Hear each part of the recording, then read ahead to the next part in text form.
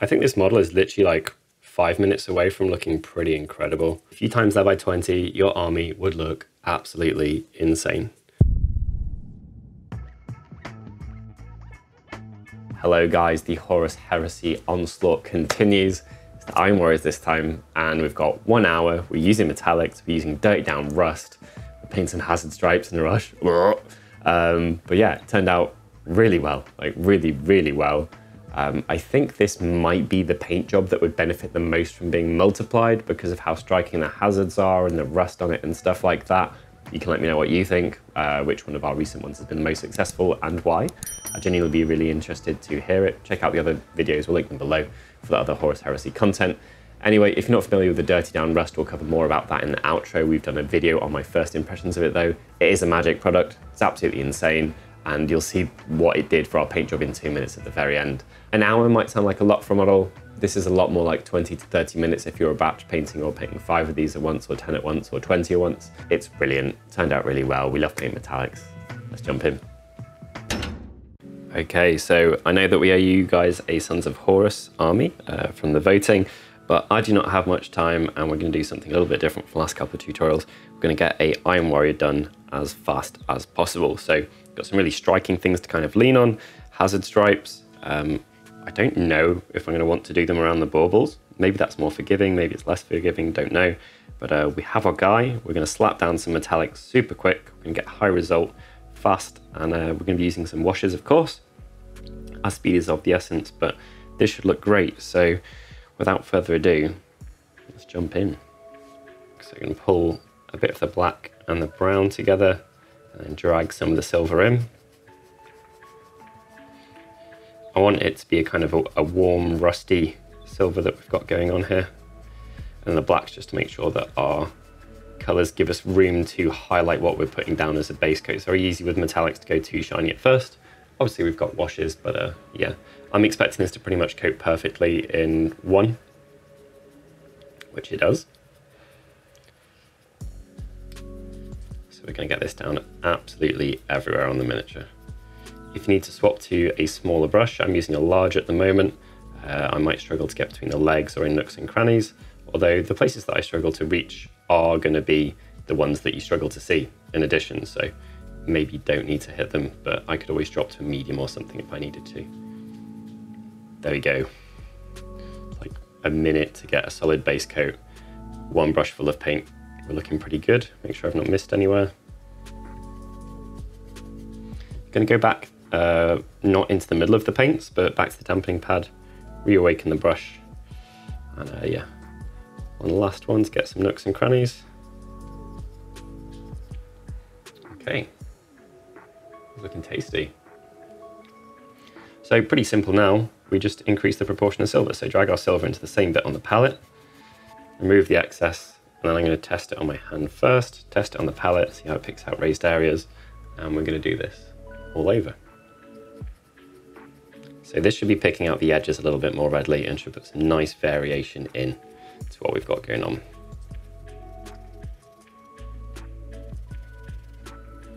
If you want to stipple, like for instance, if you wanted the head to be lighter than the rest of it, you absolutely can, or suggest volumes on the shoulder pads. It's pretty easy too.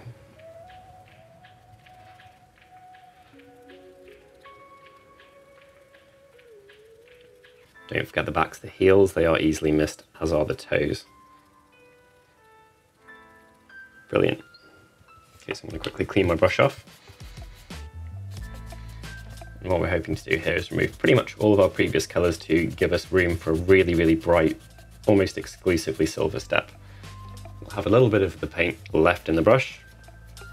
That's absolutely fine though, because 95% plus is going to be the super shiny Vallejo Gamer silver. So now this really is going to be aimed particularly at the edges, should be quite a lot brighter. It should be pretty noticeable. With these baubles, they're going to show up kind of shadows where your brush strokes have come from directionally, so come at it from all angles and you'll avoid that. I'm going to start on top of the mini, the areas that I want to be brighter, and then when there's less left on the brush, That'll allow us to just go everywhere else without worrying too much.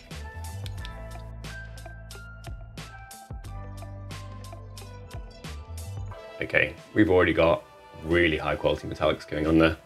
We've used good techniques, we've used good paints for it, we've got a little bit of depth because we mixed some non-metallics in with them. So, wash time. Clock's still ticking. Okay, so we've got Nuln Oil, Seraphim Sepia, and Contrast Wildwood. Nuln Oil is dark, but it's quite weak. Seraphim Sepia tints all over, which is super useful for us for kind of keeping those metallics warm, and then Wildwood's got a little bit of strength to it. So these two mixed together. I'm expecting 1-to-1, but we'll have a little look. 1 part. 1 part. I love that color. I use it a lot. Go in a little bit gently with this at first, and then we can test it over our silver. Cool. Okay, so we've got 1-to-1-to-1. Then what I'm going to do is I'm going to put a little bit of medium in with that. 2 drops of medium. And this is going all over. We're going to control where this goes though. We don't want excess pooling in any particular areas or anything like that. And try and keep your miniature at the same orientation all the way through. If you tip it about, you can end up with paint flowing to the left, to the right, up, down. You want paint to always be flowing in the same way. You'll avoid the possibility of staining and stuff like that. The areas that you're going to find the most difficult will be large, flat areas. So areas like the arm will just turn out looking amazing, whatever you do really. You should put more time into areas like the greaves and the shoulder pads. Particularly the shoulder pads, they get a ton of attention and you don't have as much opportunity to hide them with weathering from whatever your basing material is.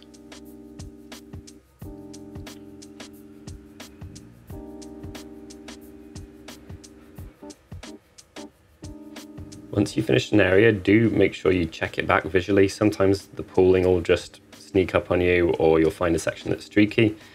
A lot of what allows you to get a better quality paint job with contrasts or with washes is not just going for like a one and done approach to each area of the model. So I'll be keeping my eyes on it, kind of redistributing the wash as needs be, and that should help us get a pretty high quality result even though we're really, really rushing.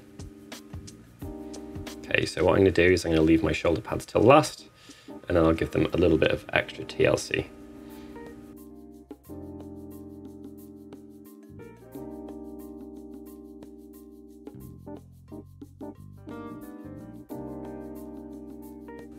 Do hit areas even if you struggle to reach them with your base coat, just because we'll make the shadows more shadowy, but we will maintain coherency. Okay, so with that chest piece done, we're onto the big expansive shoulder pad in the head. Obviously we want both of those areas to look as good as possible. Top down strokes, left to right. Pop our paint down, it'll look a little bit streaky at first, but it should kind of settle itself out.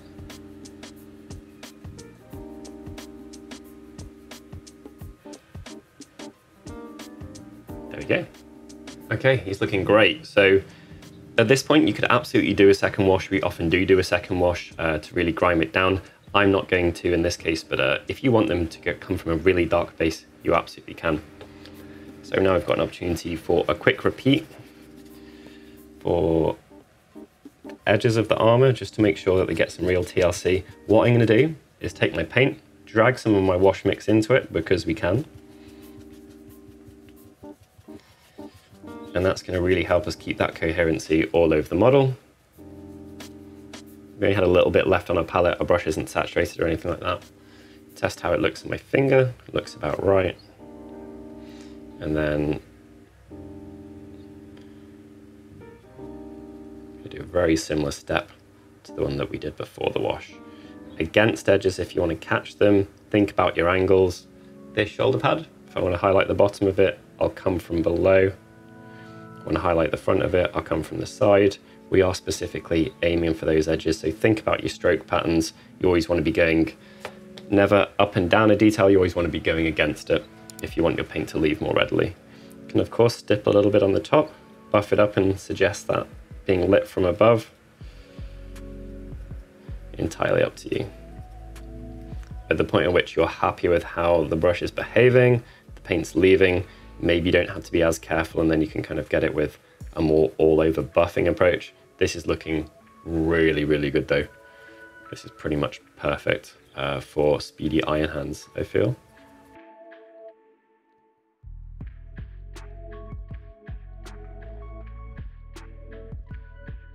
Because we've mixed this in and we've made our final highlight dark that we've done with the dry brushing, that does leave you open. If you wanted to do like some super bright scratching or anything like that, it does leave us open with that possibility. So if you want to weather it in multiple ways, then that's a great way to go about it.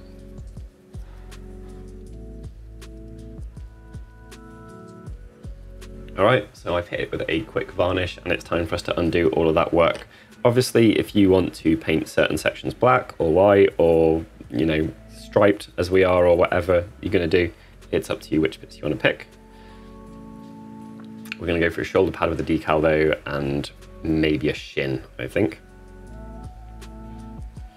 So I'm just looking to quickly get 2 thin coats of Abaddon down on the shoulder pad, which I'm going to stipple. And then I'll do it on the shin. I'll mush in a little bit of it with stippling, but I'll catch the rest with layering around his toes because we don't want to slip over. Oh, it's a shame to cover over such nice shapes with that real depth that we had on them, but hazards do look brilliant, so it's a sacrifice I'm fine with making. Also, we're going to get to chip down to our previous step. So it's not like we're completely obliterating the work that we put in or that it was wasted. 2 thin coats there, and they'll be good to go. I have, potentially against my own better judgment, decided that the baubles would look wicked black too, and I have checked the book, and the shoulder pads are very often blacked out, so I'm going to quickly go around all these baubles with this. We might not need to highlight the black, especially once it's weathered and chipped.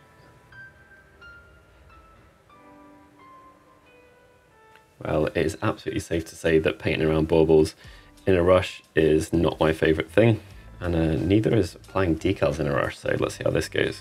I don't have any bad guy decals, so I was very, very limited in my choice, so this one's going to go on the shoulder pad. Not my favourite yellow, but while that's soaking up, we're going to lay down some hazards. This does, however, have pretty good coverage, so that's really important for us. Cheated 40 seconds there. Look to reference. All right, looks like you can pretty much just pick an angle for your stripes on the miniature and replicate that. I'm right-handed, so I'm going to pick a 45 degrees upwards or downwards, and that should make my life a little bit easier at least. But looking at the model from the front is probably the most important thing. So I'm going to find an angle that shouldn't be too hard while looking at it from the front.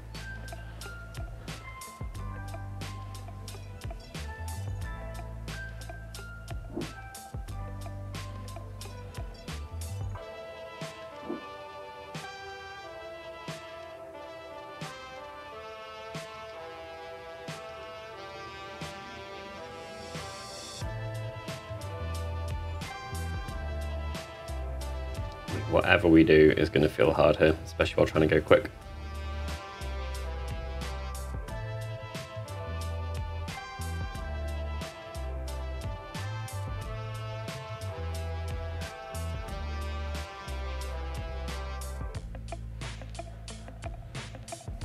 Okay, so we're going to give that one some bros to its left and right. Be really careful with the spacing. And what I'll do is I'll go a little bit further than I want to, put down the middle of the stripe, and then I'll define the top and bottom of it. And we're going to lean really heavily on chipping and damaging this to be able to get away with the inevitable mistakes that I'm going to make. All right, I'm going to do the rest of this off camera because it's really in the way. Okay, so remember to change your water before doing decals. Generally, our guy's going to be a bit messy, so this probably doesn't matter so much, but it's generally pretty good practice to not dump loads of pigment in when you're trying to get a smooth result with your transfers.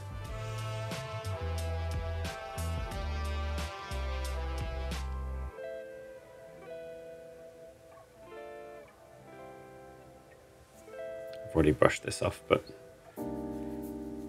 always pays to be super careful with it. Now what I like to do is kind of approach it in a dragging motion and use parts of the shoulder pad or whatever the surface is in question to try and help myself out with centering. Backpack's kind of in the way for this, but it should be all right. So we've got 2 divots here. We know where the dead center is.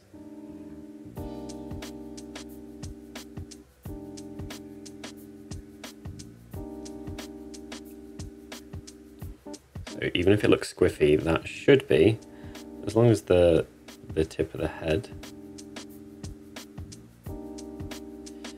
is roughly correct, that should be about right. So what do we do next? We have a transfer down. Get a cotton bud or a Q-tip, and what I do is I slightly wet the end so that it's not fluffy. That's very important.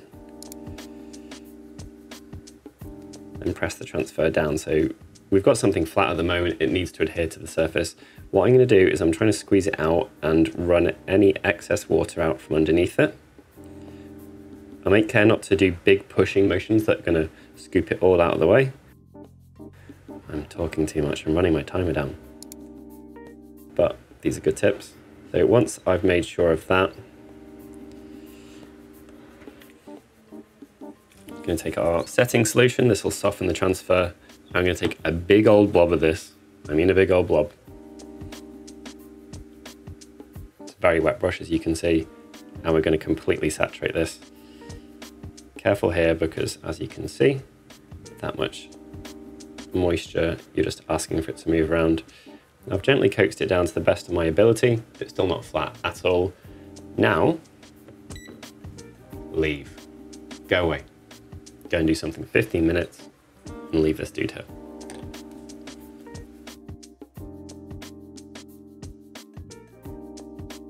Okay, so having been away and not fiddled with it at all, what you should have, whether you've used moisture or if you've used a setting solution, is what we're doing here is we're letting evaporation work on our side. So as it evaporates, it's going to suck that transfer down onto the surface that it's on, which it's done pretty much just with a couple of wrinkles. So back to our slightly dampened cotton bud or Q-tip.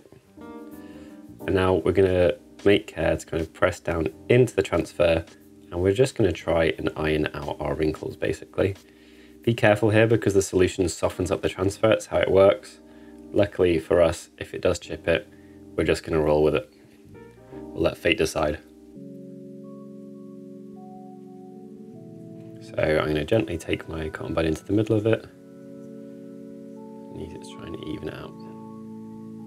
Yes, we've got one section that's going to crack. That's all right, it happens. You can always paint it in. And of course, once you've done this, you can hit it with a varnish to make it permanent once you got it to the stage that you want it to. So yeah, that's it. Transfer's on, pretty useful. Really, really striking, obviously. Given that we've got that wrinkle, I'm just gonna carefully pull off the bit we don't want.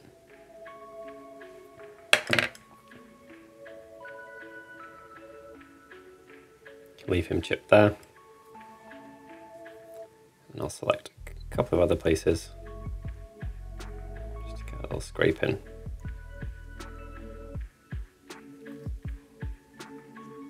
Obviously our transfer is still shiny, so once this has been hit with the varnish, hopefully it'll all look like it's the same type of surface.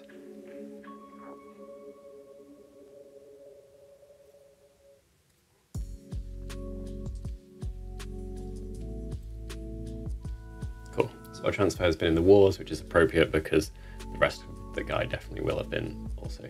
Okay, so with that little excuse of a break, we're back to finishing off the freehand.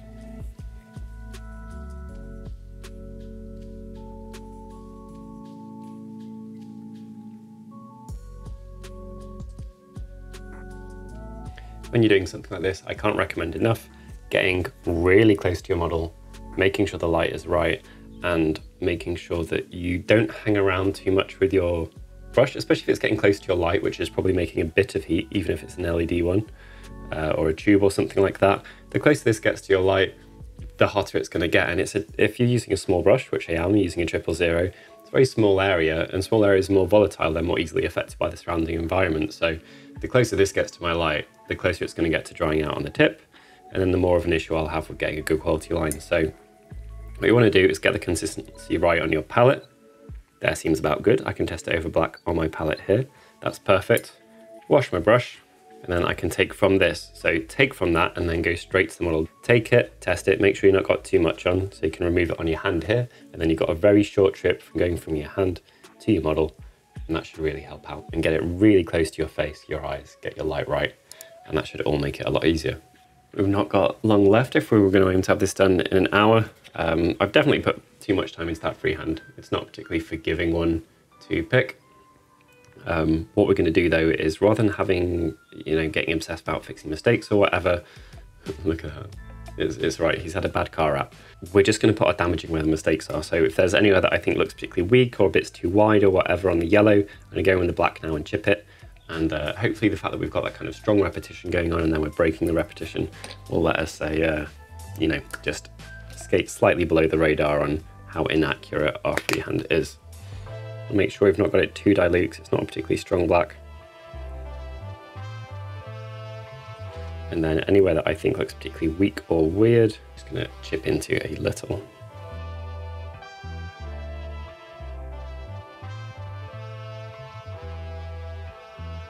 Now obviously this would happen more around the edges, so you should do that. That's convenient though, because the edge is a bit where I think that I've screwed up the most, and probably where people are the most likely to screw up in general.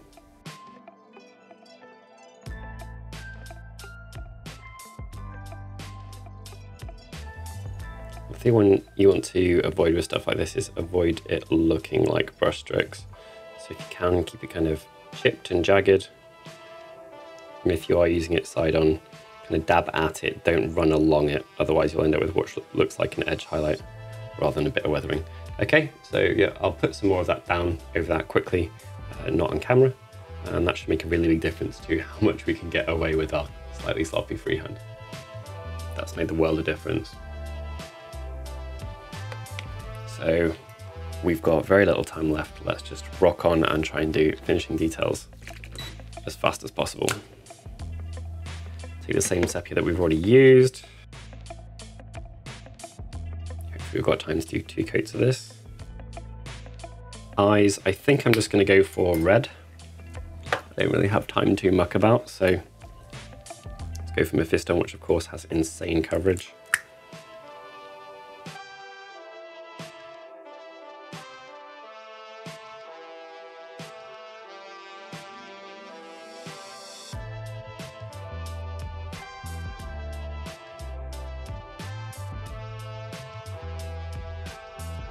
Evil Sun's next. Still waiting for that sepia to dry.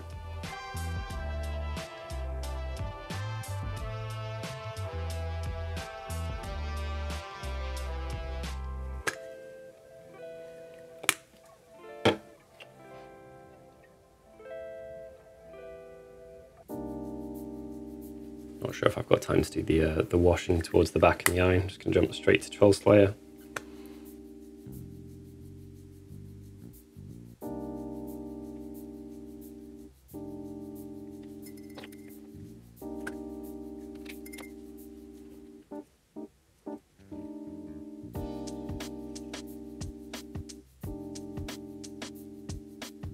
Boiling hot here in the UK at the moment.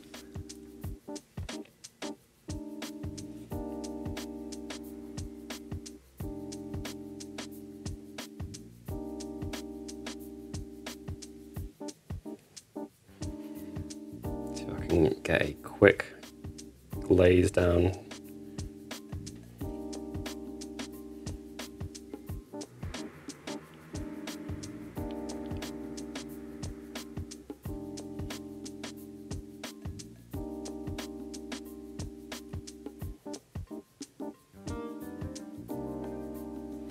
It's when you go really fast on models like this with a time deadline, which is why I think it's such a good exercise, that you work out the bits that really matter the most on a model. So obviously doing glowing eyes seems like a fancy technique, but they're going to work so well with it being the only red part of this model. I think that's a good use of my time if I am trying to squeeze him in under an hour.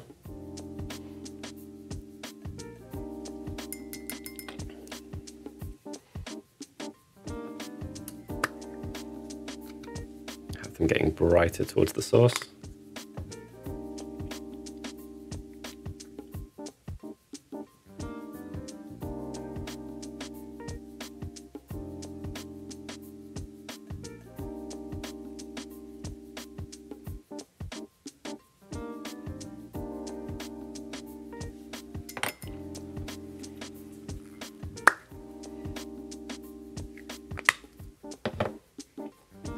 Go for pure orange.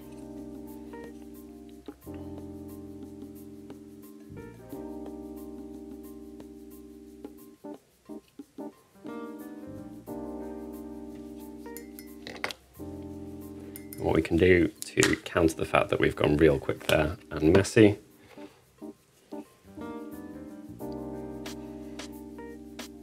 is drop a little detailing line back in to separate.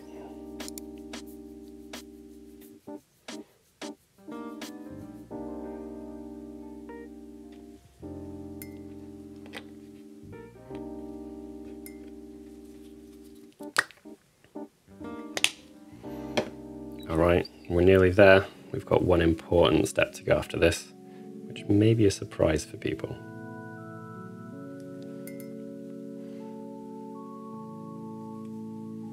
Looking pretty solid. I wonder what could be next.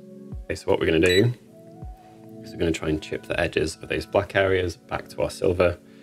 Because we've got the varnish down, there we go. We should be able to do this pretty easily and get a fairly striking result because, of course, those edges are going to be the brightest because the dry brushing steps that we did.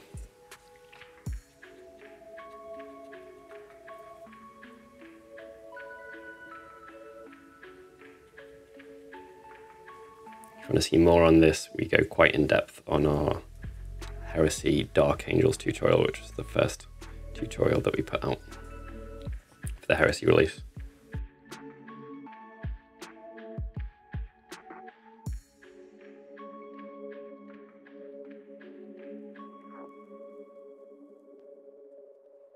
We're running out of time.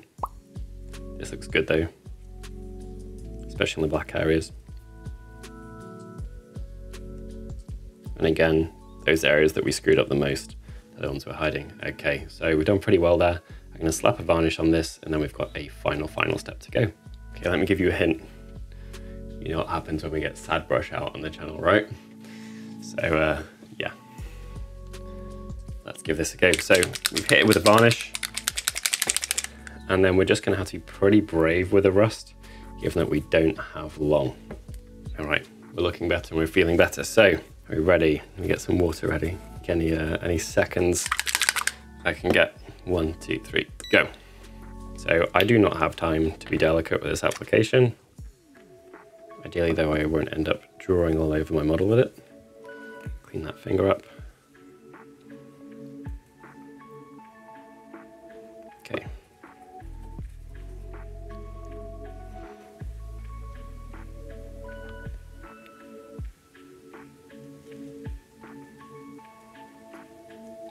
I really hope that this goes well.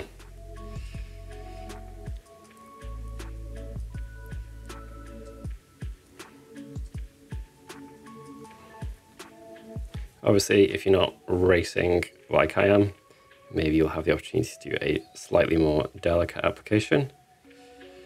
And hopefully the application goes well. So we've got it down. Now what I'm going to do is make sure we've got everywhere. And then basically we're going to remove it. Some baby wipe here from doing some marbling. And we're just going to pull it off the raised areas.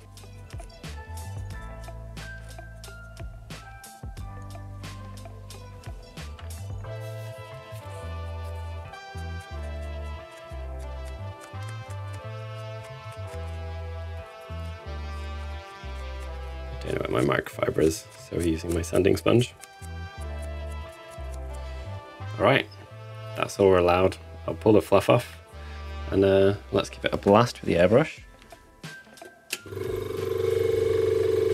Help out the drying process and we'll see what we've ended up with. ideally we get magic transformations before our eyes here.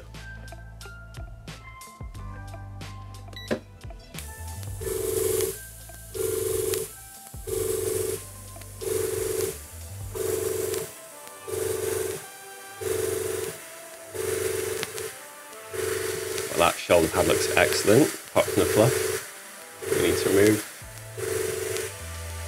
Backpack's looking great.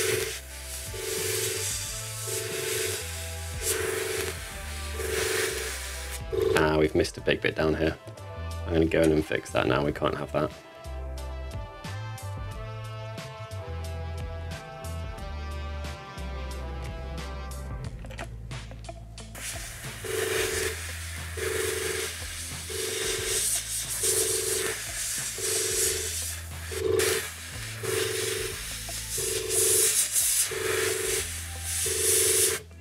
Nice. I think it's safe to say that that looks pretty striking.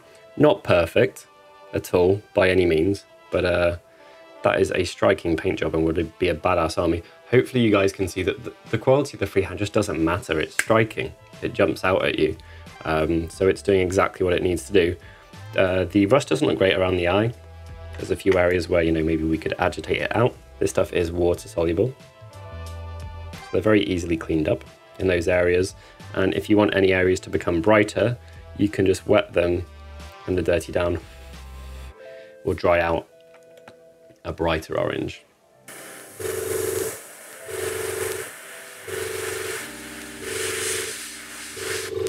That's it. So yeah, I mean, he looks badass. I think probably the time for this, if you're doing it over a squad, it'd basically be halved, I imagine. I wouldn't do the freehand like I said, wouldn't recommend that. I'd do the lines fatter, but where we've got that kind of rusty orange fade to more close to the untouched yellow there, the variation in that looks amazing. Looks like a dozer blade or something. So yeah, I think he looks great. Dirty down is fun, speed painting is fun. I would thoroughly recommend trying this out, and perhaps you could do a final very light dry brush on the edges. Maybe I'll allow myself 1 minute extra to show you how that would go. You could stipple some chips on as well, you know, it's up to you.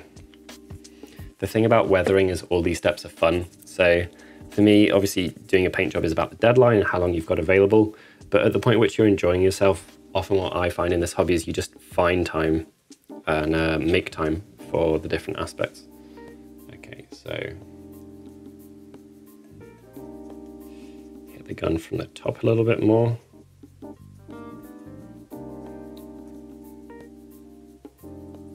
This backpack looks incredible.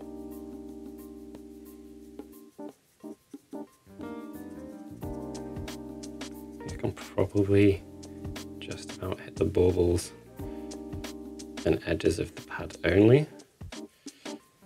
Get those toes. Love these models' toes. That bit there just looks the best. I mean, those hazards are completely acceptable. Given how wobbly they looked initially, they've definitely been polished. There we go. I think this model is literally like 5 minutes away from looking pretty incredible. By tabletop standards, you know, not by Golden Demon standards, but slightly over an hour. We have a badass looking model. If you times that by 20, your army would look absolutely insane. So yeah, thoroughly recommended. Check out the Dirty Down Rust. If you haven't, I'll put a link below. It's as much fun as it looks, and yeah.